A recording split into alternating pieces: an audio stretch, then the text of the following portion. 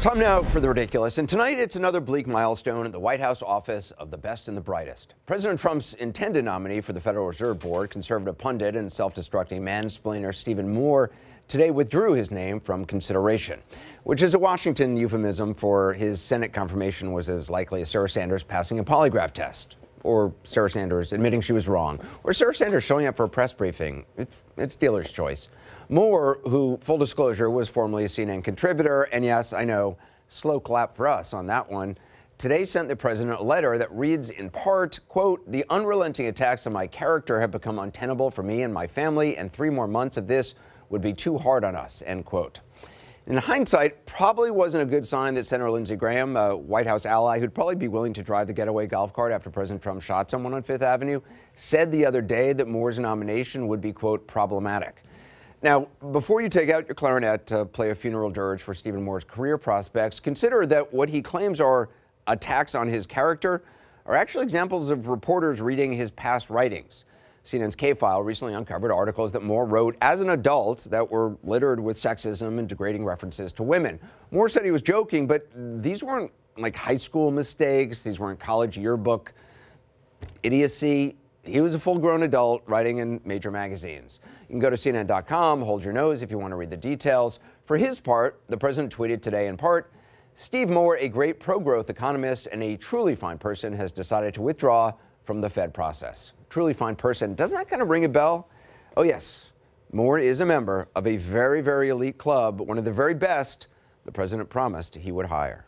We're going to make America great again. We're going to use our best people. I'm going to get the best people. We're going to deliver. We're going to get the best people in the world. We don't want people that are B-level, C-level, D-level. We have to get our absolute best. We're going to use our smartest and our best. We're not using political hacks anymore. It's a sophisticated chess match, but I have the best people lined up. You need people that are truly, truly capable. We have to get the best people. It's true. Yeah, the best people. A sophisticated chess match. It seems like the president was missing a rook or two when he held that job fair, because it's not just Stephen Moore. There's the president's other Fed favorite, ex-pizza kingpin and failed presidential candidate Herman Cain, whose past sexual harassment allegations doomed his chances pretty much from the get-go. There was HHS Secretary Tom Price. Loved private jets almost as much as he loved taxpayers funding them. There was also the Interior Secretary, Ryan Zinke. Remember him? He apparently thought he was Queen Elizabeth because he ordered a special flag to be raised whenever he entered the building. Yeah. Smooth-skinned EPA Administrator Scott Pruitt. He used his government security detail to seek out his preferred brand of lotion from the Ritz-Carlton.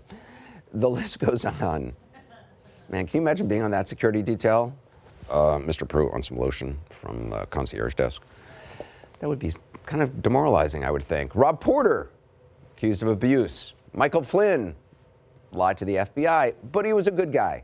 Sean Spicer, cartoonish disaster, and a liar verified in the Mueller report. Oh, Scaramouche. I mean, look, how much time we got? Because we could go on. The irony is as thick as swamp water. The president and his allies fuel conspiracy theories about career government workers. You know, people have dedicated entire careers working behind the scenes, not talking about it on TV, not being pundits. Actual people who become actual experts in their sometimes very obscure but important fields working for the government. Those people are hacks, according to the president and Alex Jones. They're deep state, which is why it's a good thing there are so many jobs in various agencies that have gone unfilled. Don't worry about it. Sleep well at night knowing only the best and brightest are at work in the White House and on the ridiculous.